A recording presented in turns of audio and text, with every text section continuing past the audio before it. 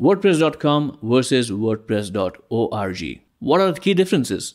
And most importantly, which one should you choose to build your website? Let's find out all the key differences and answer that question in this video. Hey guys, my name is Yuvraj, and if you enjoy content about WordPress, then make sure to subscribe to this channel because we create a lot of WordPress related content. Coming to the point of the video, you all know that WordPress is a website building software. More specifically, it's a content management software or content management system which helps you build websites and manage the content of your website. So let me explain the key difference between WordPress.com and WordPress.org. And the key difference is hosting. While WordPress.com is a hosted platform, WordPress.org or WordPress.org is a self-hosted platform. If you don't know what that means, let me explain that with an example. Let's say you want to open up a pizza shop in your location. You go to a popular pizza place and say, hey, I want to open up a franchise of your store. So they say, all right, here's the location, here's the franchise fees, and here's the franchise branding and everything. And now you can open up your store. This would be compared to WordPress.com because they not only give you all the details or all the tools necessary to start the shop, but they also give you the necessary place or location, in this case, which is hosting. Compare that with WordPress.org. The store might say, okay, we'll charge you a franchise fee and we'll give you the tools and necessary to run your business, but you have to find the location where you want to open up the store yourself. This would be compared to WordPress.org because you have the tools, which is WordPress, the CMS or the content management system behind it, but now you have to find this hosting or server to host the website yourself. That is the key difference between WordPress.com and WordPress.org. And all the other differences between both of these platforms happen because of this major difference. Later in this video, we'll talk about all the important differences. So make sure to watch this video till the end to make an informed decision about which platform you should choose to build your website. Also, it's free to get started with WordPress.com if you're okay with a .wordpress.com domain name. But it does come with some restrictions on how you can customize your website. Let's look at the plans and pricing for WordPress.com first before going to WordPress.org. So here are the plans and pricing for WordPress.com. As I said, it's free to get started and you have some additional plans that you can use if you want to build a more complex or feature-rich website. Let's look at the details of all these plans. So let's start with the personal plan. As you can see the pricing on the screen, if you pay for a yearly plan, the price is around 160 rupees per month, which is approximately between $2 to $3 a month. You do get a free domain with it. You also get hosting, obviously, which I mentioned. You also get to remove WordPress.com ads. That means the free plan does have ads, which will be served by WordPress.com. You can also collect payments and you'll get unlimited email support. As the plan says, it's suitable for personal websites or best for personal use only. Coming to the premium plan, which is best for freelancers, it's around 280 rupees per month, which is approximately around $4 a month if you pay for yearly plan. Again, you have all the features that you had in the personal plan, but you also get live chat support. You can earn ad revenue or run ads on your website. You get access to premium themes, upload videos to your site, and also install Google Analytics to your website, which means you can track visitors or look at the traffic on your website and where the users are coming from. Coming to the business side or business plan, which is best for small businesses, which is around $10 a month. And it has all the features of the personal and premium plans, but it also has some additional features. Let's look at them. You have advanced SEO options. That means you have search engine optimization tools that you can use on your website. You also have automated site backups and one-click restore features, which is pretty amazing and powerful and obviously very, very useful. You can also have SSH file transfers and database access to your website. Going to the last plan, which is the e-commerce plan, which is obviously useful when you want to sell stuff online. It has all the features of personal premium business and obviously some additional features. Let's look at them. So you can accept payments in around 60 plus countries, which is amazing. You can also have integration with top shipping carriers and also have premium design options for online stores. So these are the key differences between all these plans. And if I were to give my honest opinion, the personal plan is very restrictive because you can't even upload premium themes and you can't even have videos on your website and you can't even have Google Analytics or you can't even track visitors that are coming to your store.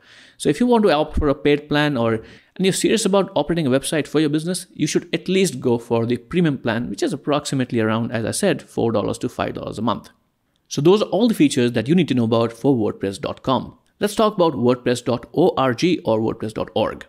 So the key difference between WordPress.com and WordPress.org is that WordPress.org is a self-hosted solution, What that means is that the software that you're going to use to manage content on your website is the same in WordPress.com and WordPress.org. But here, you get the software, you can download it to your computer and then upload it to a hosting provider or server of your choice, install it, and then start creating your website from scratch. Now, this does have an advantage, but it also has a significant disadvantage depending on your skill level. You have the complete freedom to customize and build your website. You can technically do anything on your website, but you're also responsible for everything that happens on your website. If you remember, in the premium plans of WordPress.com, you had backup and security options directly built into the plan, which means WordPress.com or the hosting provider for WordPress.com will take care of everything that happens on your website.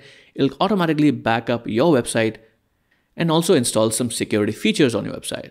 Now, technically, this is not difficult to do on WordPress.org, but you need to know how to do so, and still, you are the one who is responsible for anything that happens on your website.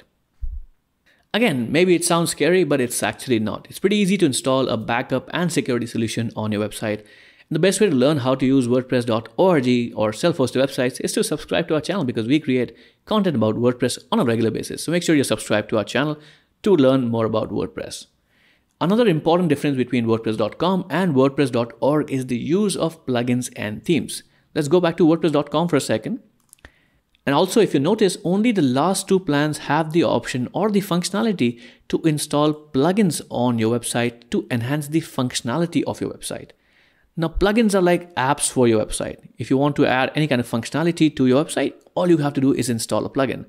Contrasting that with WordPress.org, no matter what kind of plan you have, you can have a hosting for maybe $5 a month, but you have access to thousands of themes. Let me show you 3,932 commercial themes available in the WordPress repository. And you also have access to an ecosystem of thousands of website developers or theme developers, and you can use those premium themes which have a lot more features you use on your website. And obviously, we are one of those providers. We create the Astra theme, and as you can see, it's one of the most popular themes out there apart from WordPress's own themes. So if you're looking for a premium theme, then you should definitely check out the Astra theme. It's used by over 1 million people around the world. It's an amazing theme. Coming to plugins, let's look at all the plugins that you have access to. So inside WordPress's plugin repository, you have access to 58,499 plugins. Can you imagine that number? Almost 60,000 plugins you get access to when you have a self-hosted solution.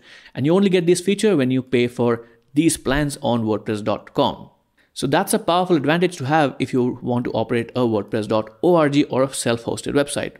And as I mentioned with the themes, these are not the only plugins that you can use. You have access to thousands of plugin developers who create amazing plugins for WordPress, and you can install them, purchase them, and many of them are available for free as well. So you're free to install themes, that means premium themes, and also premium plugins on your website, regardless of the amount you are paying for hosting when you host or when you create your website with WordPress.org or WordPress.org. Let's talk about the setup process, or how difficult or easy it is to set up a website compared to WordPress.org and WordPress.com. Now, the process to create a website with WordPress.com is pretty easy. Just sign up for a plan that you want to use, just connect a domain if you need to, and start building your website. It all takes a few minutes. On the other hand, WordPress.org is not as simple as WordPress.com, but there's a catch. If you install WordPress on your own, it doesn't require too much technical skills, but compared to the process of WordPress.com, I would say it's a tad bit difficult. A lot of hosts realize this problem, that not everybody has the technical skills to install WordPress.org or WordPress software on their site, and they provide one-click solutions to install WordPress on your site. Or if you choose a WordPress specific hosting, many hosts will install or pre-install WordPress for you, so you don't have to take any steps. Just connect a domain and your site will be live in just a few clicks. And our recommended hosting provider, SiteGround, also offers managed WordPress hosting. That means just choose the hosting plan and WordPress will automatically be installed for you instantly. There's no technical skills required. Let's talk about security and backup options. As I mentioned, in the premium plans of WordPress.com, you do get security options and obviously also backup options. Now with WordPress.org or self-hosted WordPress, you do not get security or backup options out of the box, but it's very easy to install a security and backup plugin on your website. We've already done a few videos regarding this, but let me also tell you our recommended solutions for security and backup on your site. So our recommended solutions for security or securing your WordPress is WordFence. We've already mentioned them in few of our previous videos and also explained some of the options that they have. And I'll leave a link down in the description so you can check it out. It's a pretty amazing plugin. For backups, we recommend Updraft Plus WordPress Backup plugin. It's an amazing plugin again, and what it'll do is back up your website to your favorite cloud hosting provider. That means you can install or back up your website to maybe your email. You can download it to your computer, or even install or send your backup to popular cloud hosting providers like Google Drive, Amazon Drive, even Dropbox, and also an FTP server of your choice. And the best part is that both of these plugins are freemium services, and the free service that they provide is usually sufficient for most beginners. You don't have to pay any extra money to get the functionality of these plugins. Now let's talk about monetization options or making money with your website. If you remember WordPress.com, the free version, as I mentioned, does come with ads, and you have to pay for at least the personal plan so you can get rid of the ads that come on your website. Also, the free plan also has restrictions on how you can monetize your website. You can't have affiliate links on your website if you're using the free plan of your website. You'll have to at least pay for a personal plan to start monetizing your website with ads, obviously for e-commerce and also affiliate links. Contrasting that with WordPress.org, no matter what plan you have, no matter what hosting you have, no matter how much you are paying for hosting, you can start monetizing your website from day one. You have no restrictions. You can add affiliate links to your website, you can have ads on your website, and you can also add e-commerce functionality on your website. Now let's talk about one of the most important points of consideration when you're building a website, the price. So we already saw the price of WordPress.com. You can see the personal plan, premium plan, business plan, and e-commerce plan. And if you're feeling adventurous or if you're a really big publisher, you can also use the WordPress VIP option, which starts at just $2,000 a month. It's pretty cheap. Let's compare these plans with estimated numbers of setting up a self-hosted or a WordPress.org website. Let me put up a table on the screen and then we can discuss the pricing. So let's start with the comparison. I'll keep WordPress.com on the left-hand side and WordPress.org or org on the right-hand side. And here are the features that we're going to compare in terms of pricing. So talking about hosting, WordPress.com, as I mentioned, includes the hosting in its pricing plan. So if you're getting started for free, then you're not paying anything for hosting. But if you're paying for a premium plan, hosting is included in those plans. So technically there is no separate cost of hosting. So I'm going to keep the pricing at not available or NA. Comparing that pricing with WordPress.org, you can pay anywhere from $2.95 or $2.95 to approximately $20 per month in hosting costs, depending on the complexity and the size of your website.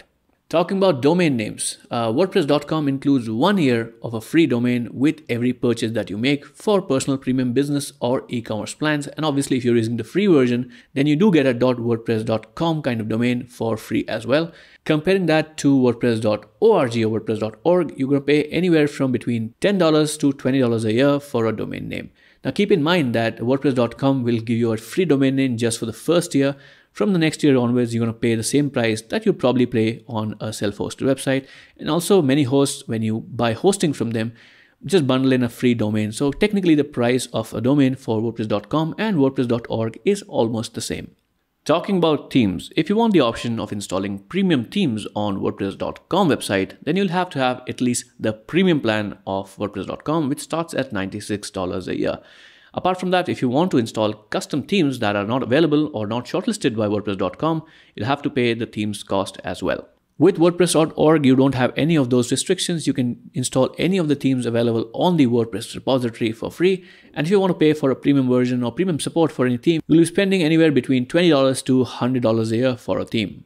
Talking about plugins on WordPress.com websites, if you just want the ability to install any of the plugins available on the WordPress repository, then you'll need to at least have the business plan on their website. And if you want to install a premium plugin that is not available in the repository, then you'll have to pay for the plugin and install or upload it just like you would do on your WordPress.org website. Comparing that to WordPress.org websites, you have no costs or you don't pay anything to install any of the plugins available in the repository. So there's a zero cost for that. But if you want to pay for custom plugins, they can range anywhere from $5 to $50 each. So if you have multiple plugins or multiple premium plugins, the cost can add up to maybe hundreds of dollars per year. Talking about custom development. On WordPress.com, it's not possible to make changes to your theme files or even WordPress files directly. So any kind of custom development you want would happen only if you hire a developer and then they design a plugin just for you and you install it on your website. So obviously you'll need a premium or a business plan to install the plugin on your website. And obviously you'll have to pay for the plugin development costs, which can go to anywhere from maybe a few $100s to a few $1,000s. On WordPress.org, the development is possible and the cost will totally depend on the amount of customization you want to get. So again, the price may range from anywhere between a few $100s to a few $1,000s. Talking about maintenance costs. With WordPress.com, maintenance is usually included in all the plans, so you don't have to pay anything to maintain your website regularly. With WordPress.org websites, if you have any kind of or basic technical knowledge, you can manage your website for free by just investing a bit of your time. But if you hire a custom developer, you might pay somewhere between $20 to maybe $100 or even $200 to maintain your website. And that cost can add up to maybe $1,000 or somewhere in the four figures per year. So this was an approximate cost comparison between a website that you host or decide to host with WordPress.com and WordPress.org. As I mentioned, it's not exactly an apples to apples comparison because both the services are different. But if you're deciding to build a website and confused between WordPress.com and WordPress.org, I hope that this price comparison gives you some clarity on what platform is the right choice for you. With that, we've come to the end of the video. If you like this video, make sure to leave a thumbs up, subscribe to this channel, hit that bell icon so you can get notifications about future videos we upload to our channel. You're listening to Yuvraj. I'll catch you in the next video. Till then, take care, stay safe. Bye-bye.